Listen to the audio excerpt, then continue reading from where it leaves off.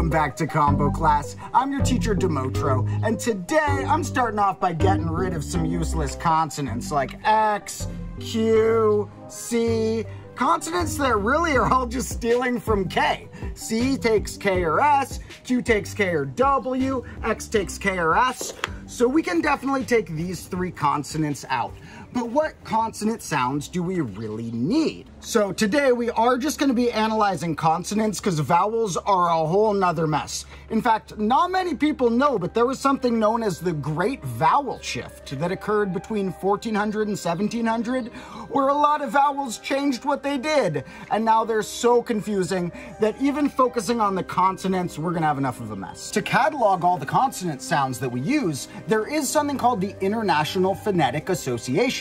And they make a chart that's pretty cool that shows their way of writing out all of the consonant sounds. I'll flash that chart here.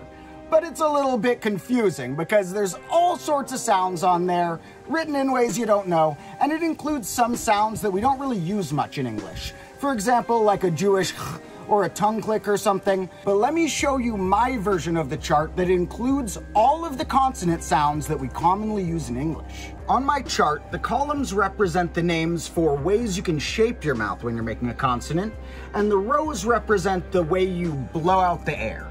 Let's see where some sounds we know lay here. When you make the H sound that we use an H for, and I'm just going to be using the letters the ways you guys usually know to spell them, not that international phonetic way yet. So glottal mixed with fricative turns out to be the combo that the H sound is called. Down here we got some called Approximants, and I'm going to get them out of the way because they're a little weirder. We got W, we got R, and we got Y, but let's think of them as W, R, and Y for now.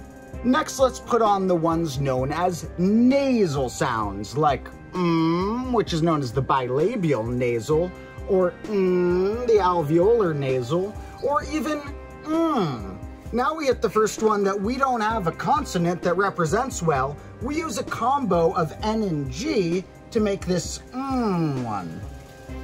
The last one I'm going to get out of the way real quickly is the ul sound, which we can pop down there. And the rest of them are actually going to be sharing boxes. Let's see why. How about a bilabial plosive up in our top left corner? Plosives are fun ones that go something like that. So a bilabial plosive turns out to be P if we go P. But it also is B, B. That might sound weird because we don't associate these letters. But take your mouth right now and go P and then go B and see how similar your shape of your mouth was. Our next box sharing couple is going to be our labiodental fricatives. F and V, F, V.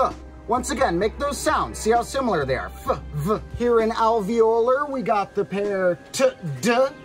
We also got the pair S, Z. And our velar plosive would be K, G. Now we start moving into more ones that we don't have a good single consonant for, and I'm just going to write the combo that we usually use like I did with Here we got Sh, Zh. Zh is a kind of rarer one, like in measure or treasure or a bunch of words like that. And it turns out those ones are our paleo-alveolar fricatives, apparently. We got our sh and our zh. Also sounds that are just voiced and unvoiced with the same mouth shape. Right under sh, zh, we got ch, j. And finally, we got two that I'm going to write pretty similarly.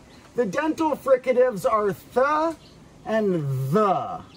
So I'll just put one uncapitalized and one capitalized, but we do have to consider th and the as different ones if I'm going to include all the common consonant sounds. So the way we structure our 26 letters, 21 of them are consonants, 3 of them, C, X, and Q, are unnecessary because they do not add any phonetic sound here. They just copy others. And the other 18 try and cover this span in a really bad way.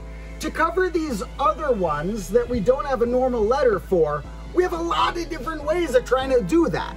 Let's say I'm writing the word accident. Well, now doubling the C turned it into an X sound to cover that missing X combo, which doesn't need to be on here because it's a combo of two. But what if I write catch? Well, the first C is copying a K. This one makes the ch sound we want using an H as a buffer. And sometimes when I put an E on the end, that'll change it, or there's tons of different ways we alter our letters to try and get these other sounds. But the best would be if we just had 24 consonant symbols. We already have 21, 3 useless ones included. Why can't we just have 24 functional ones and cover it all? Well, let's say people don't want 24 symbols. Maybe we do want to do the thing where doubling letters or adding an H can change their sound. Have less symbols, but more ways to combine them into missing sounds. Let's see the way we do it right now with the H. We make C go to CH.